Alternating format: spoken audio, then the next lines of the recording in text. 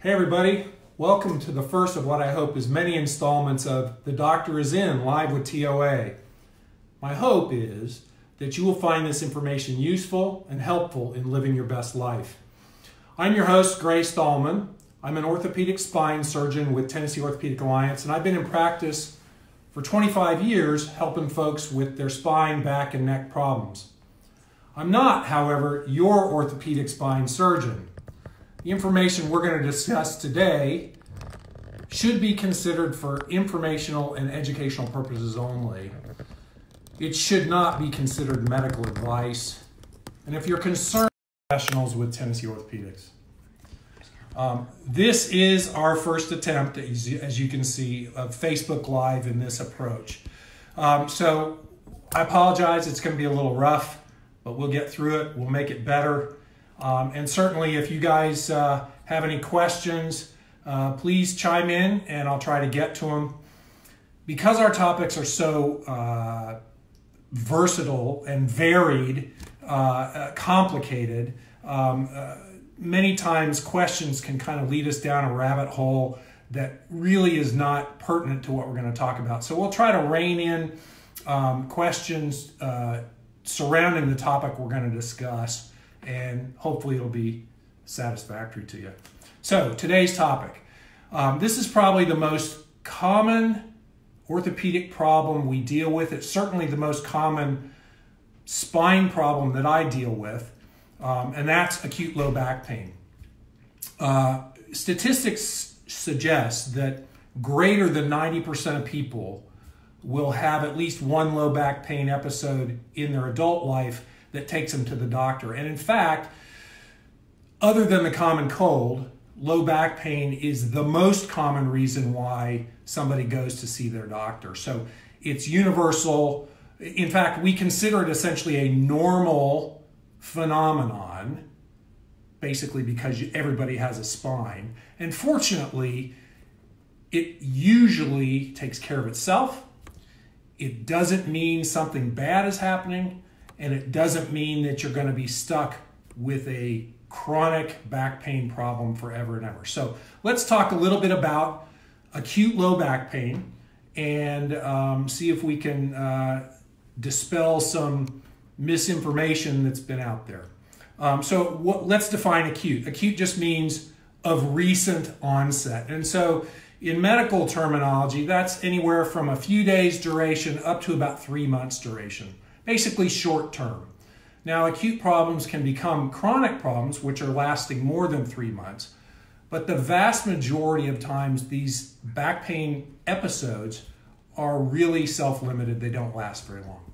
So what are we going to talk about today? So the first we're going to talk about is a little bit of anatomy. We're going to go over the anatomy of the lower back, kind of show you what we're dealing with and what are some of the causes or at least some of the sources of back pain. We're going to talk a little bit about what you can do if you have a low back pain attack to try to help get things better and make you feel better. We're going to talk a little bit about why people develop back pain. And then lastly, we're going to talk a little bit about what people can do to try to minimize the chance of it happening again. Okay? So let's get started. So first is anatomy. We always, in medical school, we talk about basic science. We talk about the basic stuff. Anatomy is really the basics, okay? So I got a model here. This is a spine, kind of a whole spine here. Ignore the screws, that's for another topic. But basically the spine is a pretty magical piece of your body. It's made up of the vertebrae, which are the bones, these blocks in the front, stacked together with the discs, which are the shock absorbing pads that sit between the bones. And then there's a pair of joints in the back. Wherever there's a disc, there's two joints. And that stack of bones and discs creates a tube or channel, which is where the spinal cord and the nerves are. So what this structure does is allows us to stand upright. It allows us to move. The joints and the discs work on movement. And it also allows us to protect the nerves. And so it's a pretty complicated structure. You can see lots of bits and pieces. There's lots of parts that can be associated with back pain problems, and we'll talk a little bit about that. In the lower back, specifically, there's 5 bones, there's 5 discs, and there's a pair of nerves that come out at each side where there's a disc. The joints as well, there's a pair of joints wherever there's a disc as well. That's the basic anatomy of your spine. The nerves that come out here, that go down into your legs, we're not going to talk too much about those today because acute back pain is not a pinched nerve problem, so to speak. Certainly people can have nerve pain, which we call sciatica, related to a back pain problem, but that's kind of topic for another day. Let's kind of just talk about back pain that's kind of centralized. So the nerves that go down the legs, they do several things. They give us the ability to feel or sense pressure and sensations. They run the muscles and they run the reflexes. Like when somebody hits you in the knee with a hammer and your foot goes up, that's a reflex. There are another set of nerves in your body that are kind of working behind the scenes that are probably often involved in developing acute back pain. And those are the nerves that attach to all the structures. So all the discs, all the joints, all the muscles have little tiny nerves that attach to them. And what they do is they act like sensors for your brain. They tell your brain what's going on with your body. Well, if those nerves get irritated, if they get stimulated, if they get sick, they can send signals to your brain, and your brain just senses something wrong and usually senses it as pain. And so if you've got a moving part like the discs or the joints that move too much or cause stimulation of those little nerves, your brain's going to sense pain, and that's many times where this problem kind of comes from.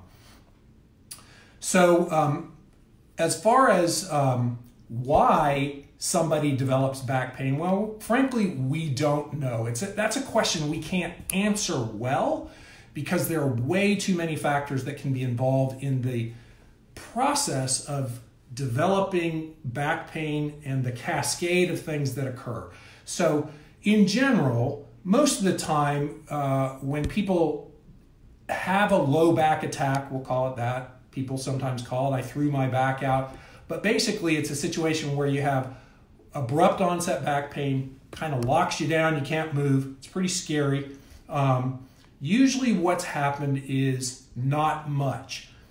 Sometimes people will overwork it, they'll know, oh, my back aches a little bit, but many times people just say, I woke up with it, or I just turned wrong, and all of a sudden I couldn't move. It's like a lightning bolt hit them.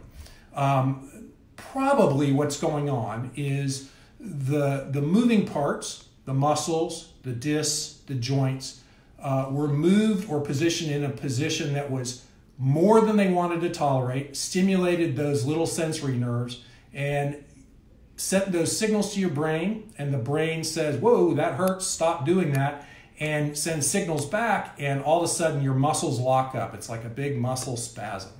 That's the most common scenario.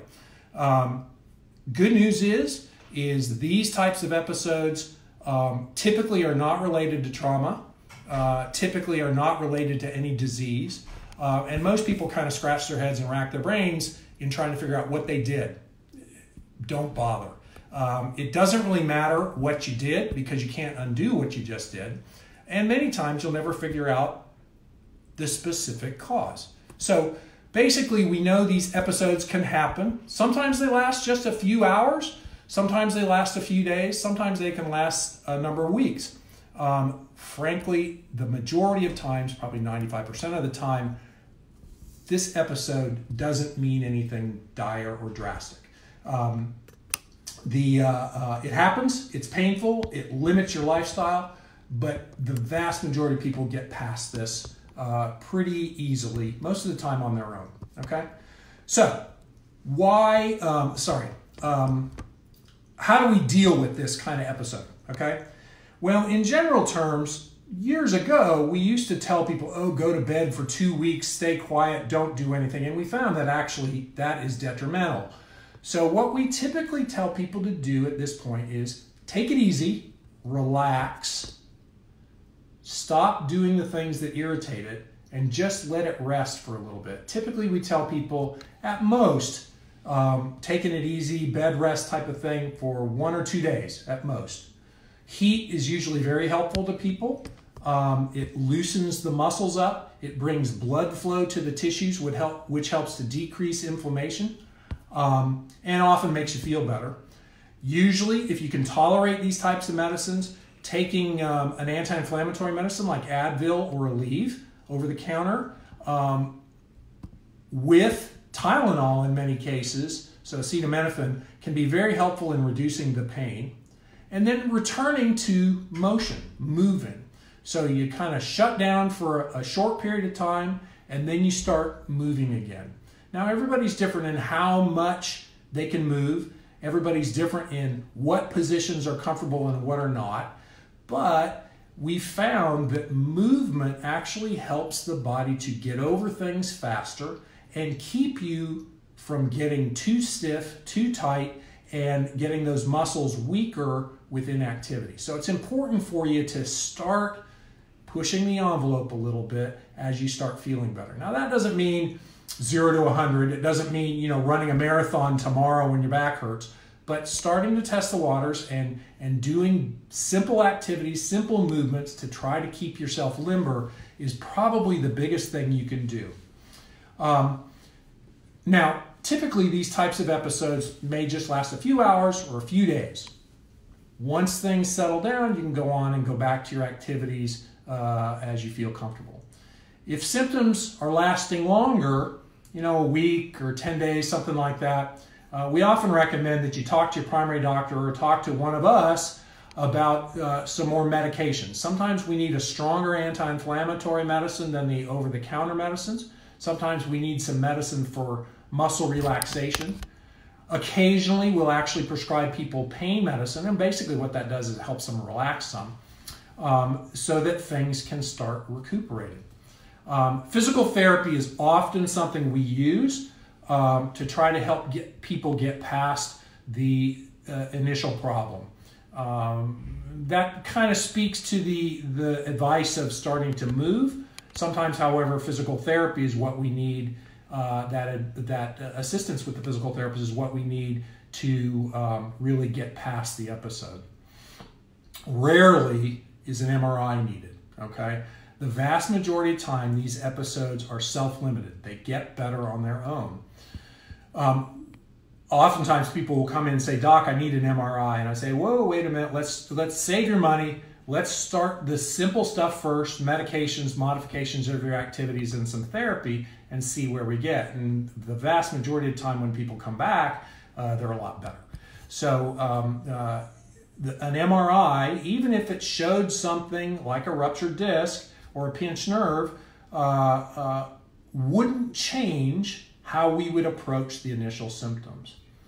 So when would we get an MRI? Well, a couple of things make us more interested or more concerned about getting an MRI. One is if people's symptoms have been related to trauma. You fell down, you had a motor vehicle accident, something like that, that was really traumatic, that could break something. That's where we would consider getting an MRI, especially if x-rays were not very revealing. If people have lots of nerve pain, and nerve pain is also known as sciatica, that's pain going down your leg from your back. That's going to be the topic of another talk, so we'll kind of talk about that later. But if that gets worse, progressive, incapacitating, we would be more likely to get an MRI. If people come in and they have notable weakness, they have muscle strength weakness in one of their legs, signs suggesting nerve problems, we would consider getting an MRI. And in those folks who just aren't getting better, after a reasonable period of time of treatment with medicines and therapy and exercise, ballparkish about 6 weeks, if they're not getting better, we would get an MRI to get a better idea of what their anatomy looks like.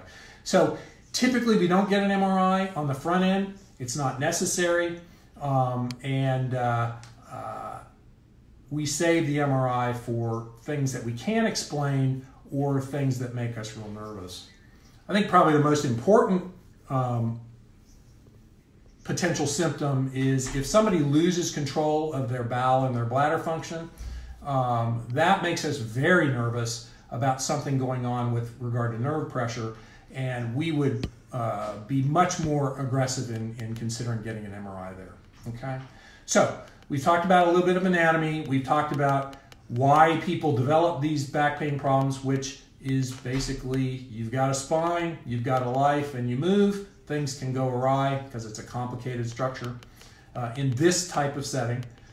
So what can we do about trying to help keep it from happening again?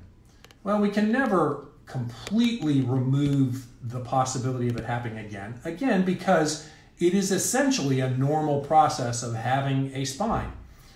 But a couple of things that modern lifestyle has led us to have an increased problem with back pain are sedentary lifestyle, lack of exercise and flexibility, being a little cautious, a little smart how we bend, lift, and twist, and cigarette smoking are probably the top 4 contributing factors to recurrent development of back pain. Okay, so sedentary lifestyle, why does that have an effect? Well, if we do nothing but work in an office, sit, get no exercise, our core, the muscles around our body, particularly our lower back, gets weaker. We get a little less flexible, and it's easier to tweak your back and send it past where it can tolerate.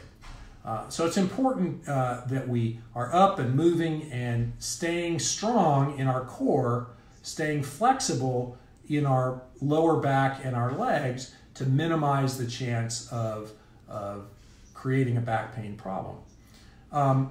Cigarette smoking, these are in no particular order, by the way. Cigarette smoking, the only reason why cigarette smoking has an effect on the back is that the chemicals associated with cigarette smoking poison the body tissues. And so we know that people who are smokers have a lot higher incidence of back pain problems than non-smokers. People who are smokers have a lot higher incidence of degeneration of the spine at an earlier age than non-smokers. We don't know information yet about vaping. That's still yet to be determined because, at least in part, the combustion products of a burning cigarette or tobacco is part of the poison. But we do know that nicotine is a poison to the body too. So we're still looking for that information.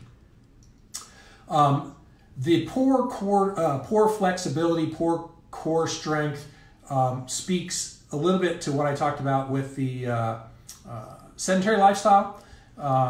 It's important that we stay fit, we stay healthy, we avoid obesity to try to help our body be as good as it can be. Father Time is pretty ugly. Nobody's body gets better with time. As a young person, we tend to be flexible, we tend to have good muscle strength, our joints are healthy, but as time goes on, all those parts wear out. And so what we're trying to accomplish with staying fit and staying flexible with exercise and whatnot is to slow down the process of aging in Father Time. Unfortunately, we're kind of genetically programmed to wear out how we wear out, but if we can minimize the impact of the wearing out process by essentially shoring up the body beforehand, we can potentially reduce the likelihood of having problems related to the breakdown process. The last thing I wanted to talk about with regard to acute low back pain is what I call BLT, bend, lift, twist. So one of the most common reasons that people say they developed an acute back pain problem is I picked up something, I twisted, and I put it over here. The reason why that is notorious for potentially creating an acute episode is it puts the back at a real disadvantage. You're twisting those little joints in the spine. You're twisting the discs. You're twisting the muscles into a cockeyed position. And especially when we lift in front of us and around, that can essentially push those tissues further than they can tolerate, and they shut down, they lock down. And so it's really important for people, particularly who do a lot of lifting, to kind of think about it a little bit. So you've always heard people say, lift with your legs. Well, what they mean by that is don't bend over and pick up with your back. because that's hard on the muscles and the ligaments and whatnot. It's better to squat down and put the weight close to the center of your body, stand up with your legs, which are the strongest parts of your body, and then essentially pivot to allow you to put the weight where you need it to go rather than twisting. That combination of motion is really super hard on your back. So that's one little bit of advice. I have online some videos that we put together with regard to some stretching exercises and some strengthening exercises for your lower back. Look on our YouTube channel, TOA YouTube, and you should be able to find those. You can look up my name, Stahlman, S-T-A-H-L-M-A-N, and get an idea about what you can do at home to try to help yourself, okay? So, in summary, we're going to kind of tie this up. These little events are going to be pretty short snippets of information so that you can digest them and you can get on with your day. In summary, we've talked about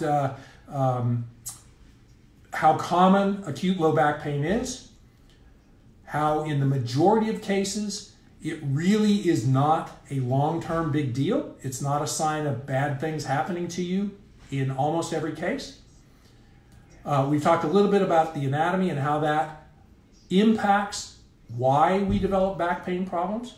We've talked about lifestyle, flexibility, strength, and core strength, maintenance to try to help minimize a back pain episode. And we've talked about some of those things we can do to treat ourselves so that we don't have to go to the doctor when one of these back pain episodes exists or occurs. Notice I use the word when and not if. Again, essentially everybody has at least one period in their life when their back goes out on them and they're pretty locked up. Look around you, everybody's had it at some point, and if they haven't, they will. The good news is it doesn't mean bad things are happening, and usually it gets better very quickly, okay? So that's about it. I think at this point, I hope this was helpful, this first episode. I know it's a little rough, but we'll work on it. Everybody's learning here. I'm old. This stuff's new to me. I certainly look forward to future episodes. If you guys have any ideas about episodes, we'd love to hear from you. Also, if you have any questions about this episode or my videos, you can get a hold of me by email. That's Stahlman, GC, S-T-A-H-L-M-A-N-G-C @TOA.com. I also have a personal website, which is www.Dr. Online, which is D-R-S-T-A-H-L-M-A-N online, O-N-L-I-N-E.com. That has a lot of paper information that I give to my patients about various spine topics. It also lets you communicate with me directly. And then also come on to TOA.com. TOA is the largest orthopedic musculoskeletal care giver in Middle Tennessee. We've been here forever, since 1927. We have practitioners in multiple locations with all specialties covered except for orthopedic tumor. So if you have needs, if you have problems, if you need to get a hold of somebody, we're here for you. Go to TOA.com. That's www.TOA.com. You can learn about TOA, its history, our locations and services, also about our doctors. You can also make an appointment online. So our next topic, I think, is going to be about herniated discs and sciatica. That's nerve pain coming from pressure on the nerves down the lower back. Hope to see you there. Until then, go out and live your best life.